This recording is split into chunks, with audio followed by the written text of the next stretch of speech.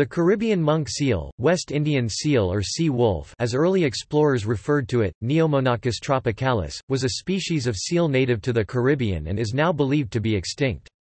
The Caribbean monk seal's main predators were sharks and humans. Overhunting of the seals for oil and overfishing of their food sources are the established reasons for the seal's extinction.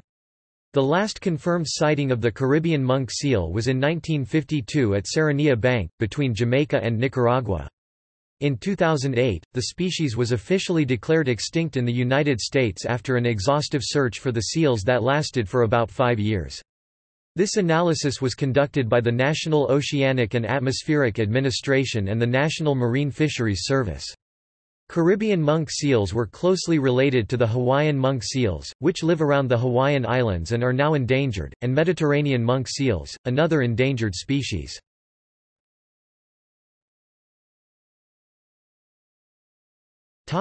Description. Caribbean monk seals had a relatively large, long, robust body, could grow to nearly 2.4 meters (8 feet) in length and weighed 170 to 270 kilograms (375 to 600 pounds). Males were probably slightly larger than females, which is similar to Mediterranean monk seals. Like other monk seals, this species had a distinctive head and face.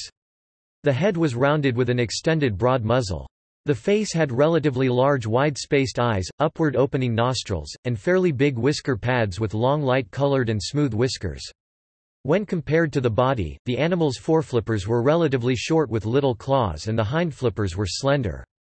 Their coloration was brownish and/or grayish, with the underside lighter than the dorsal area. Adults were darker than the more paler and yellowish younger seals. Caribbean monk seals were also known to have algae growing on their pelage, giving them a slightly greenish appearance, which is similar to Hawaiian monk seals.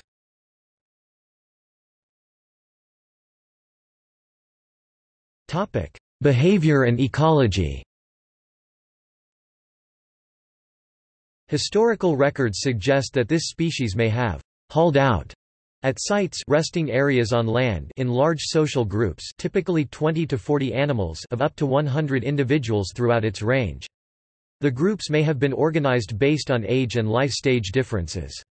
Their diet most likely consisted of fish and crustaceans. Like other true seals, the Caribbean monk seal was sluggish on land. Its lack of fear of humans and an unaggressive and curious nature also contributed to its demise.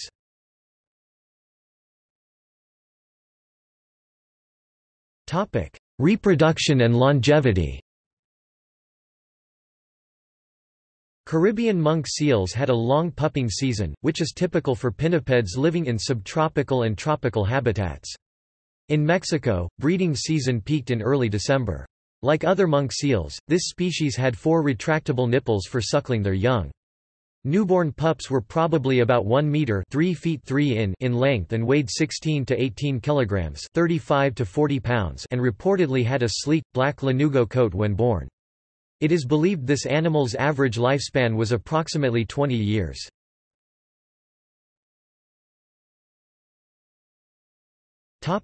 Habitat. Caribbean monk seals were found in warm temperate, subtropical and tropical waters of the Caribbean Sea, Gulf of Mexico, and the western Atlantic Ocean. They probably preferred to haul out at sites low sandy beaches above high tide on isolated and secluded atolls and islands, but occasionally would visit the mainland coasts and deeper waters offshore. This species may have fed in shallow lagoons and reefs.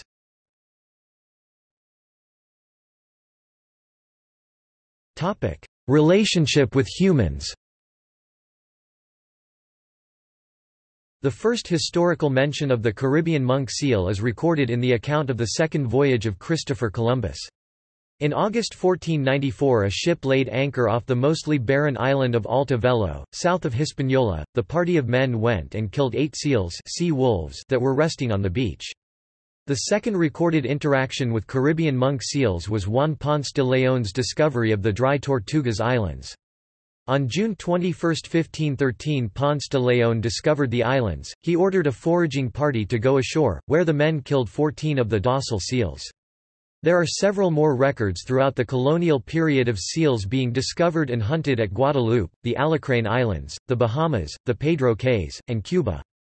As early as 1688, sugar plantations owners sent out hunting parties to kill hundreds of seals every night in order to obtain oil to lubricate the plantation's machinery. A 1707 account describes fishermen slaughtering seals by the hundreds for oil to fuel their lamps. By 1850, so many seals had been killed that there were no longer sufficient numbers for them to be commercially hunted. In the late 19th and early 20th centuries, scientific expeditions to the Caribbean encountered the Caribbean monk seal. In December 1886, the first recorded scientific expedition, to research seals, led by H. A. Ward and Professor F. Ferrari Perez as part of the Mexican Geographical and Exploring Survey, ventured to a small collection of reefs and a small cay known as the Triangles 20.95 degrees north 92.23 degrees west in search of Monachus tropicalis equals Neomonachus tropicalis. Although the research expedition was in the area for only 4 days, 42 specimens were killed and taken away. The two leaders of the expedition shared them. 2 specimens from this encounter survive intact at the British Museum of Natural History and the Cambridge Zoological Museum respectively.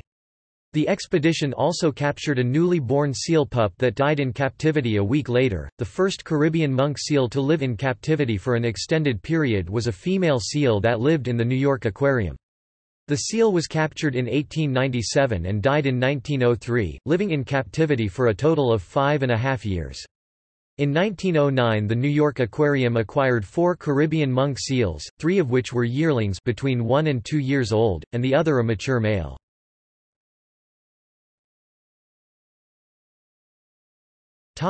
Extinction. Through the first half of the 20th century, Caribbean monk seal sightings became much rarer. In 1908, a small group of seals was seen at the once bustling Tortugas Islands. Fishermen captured 6 seals in 1915, which were sent to Pensacola, Florida, and eventually released. A seal was killed near Key West, Florida in March 1922. There were sightings of Caribbean monk seals on the Texas coast in 1926 and 1932. The last seal recorded to be killed by humans was killed on the Pedro Cays in 1939. 2 more seals were seen on Drunken Manse Cay, just south of Kingston, Jamaica, in November 1949. In 1952, the Caribbean monk seal was confirmed sighted for the last time at Serranía Bank, between Jamaica and Nicaragua. The final extinction of the Caribbean monk seal was triggered by 2 main factors. The most visible factor contributing to the Caribbean monk seal's demise was the non-stop hunting and killing of the seals in the 18th and 19th centuries to obtain the oil held within their blubber. The insatiable demand for seal products in the Caribbean encouraged hunters to slaughter the Caribbean monk seals by the hundreds. The Caribbean monk seal's docile nature and lack of flight instinct in the presence of humans made it very easy for anyone to kill them. The second factor was the overfishing of the reefs that sustained the Caribbean monk seal population. With no fish or mollusks to feed on, the seals that were not killed by hunters for oil died of starvation or did not reproduce as a result of an absence of food.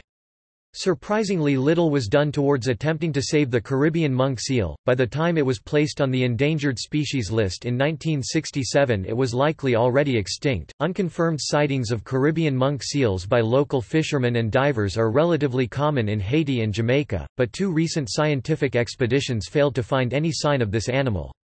It is possible the mammal still exists, but some biologists strongly believe the sightings are of wandering hooded seals, which have been positively identified on archipelagos such as Puerto Rico and the Virgin Islands.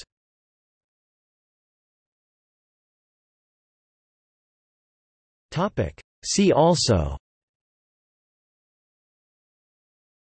Hawaiian monk seal, Mediterranean monk seal, List of extinct animals.